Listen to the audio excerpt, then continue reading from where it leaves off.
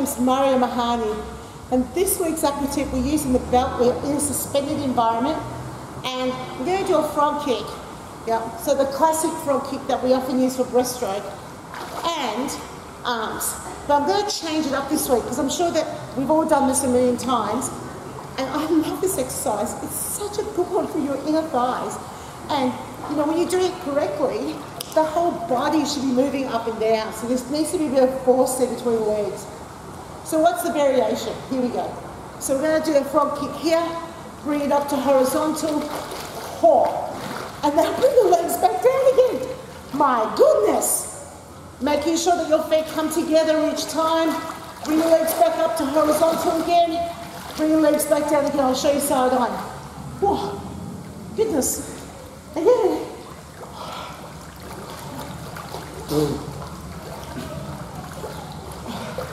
Alright, tough, that's hard, so much harder than just doing a classic front kick towards the front. You could definitely use that for interval training, really effective. You could tell them 4 front kicks to get up, 4 front kicks to get down. My arms are rooted, so are my legs, and my heart rate's way up. Such a good exercise. Okay, key tips, make sure that feet come together. Yep, I do arms as big as my legs. Yep, so arms as big as my legs, and then you're opening out in front, and then bring your feet down, but always try and bring your feet together because it's actually really easy not to do that.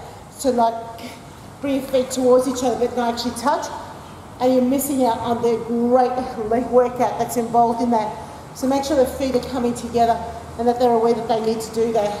And you've got these massive arms that move along with your legs, so they go up and down with your legs too. And that's this week's aqua tip.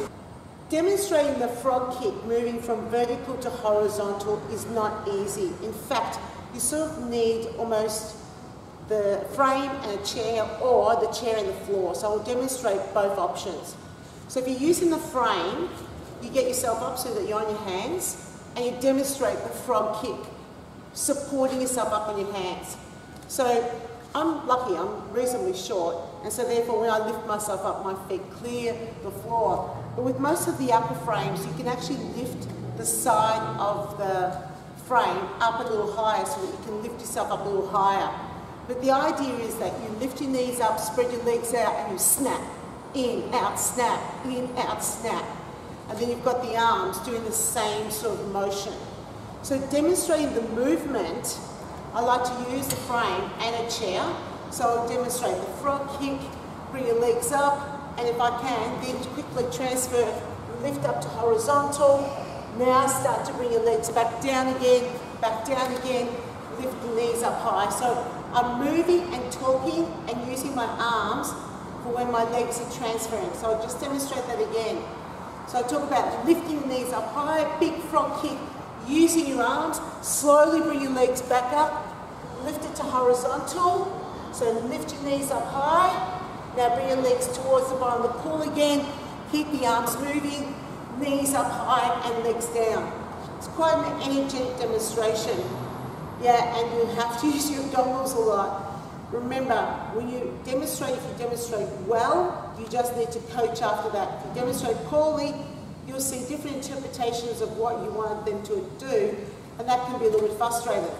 So if you're doing it from the chair to the floor, I'll often do it, say, from standing. So I'm here, knees up, and then bring the legs up. So you can do it if you've got a bench, you can lean back, and then bring your legs back down again. If you don't have a bench, it's a bit hard to do that maybe, and on a chair, because it might tip over, not sure.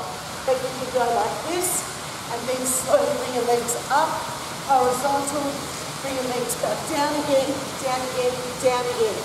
It's nice clean, it's nice tidy, but you do what you can, right? Remember the line should be snapping the legs together, and I like to use a cup to really demonstrate the snapping action, and also those big arms, so overly exaggerating and demonstrating on full deck. And that's this week's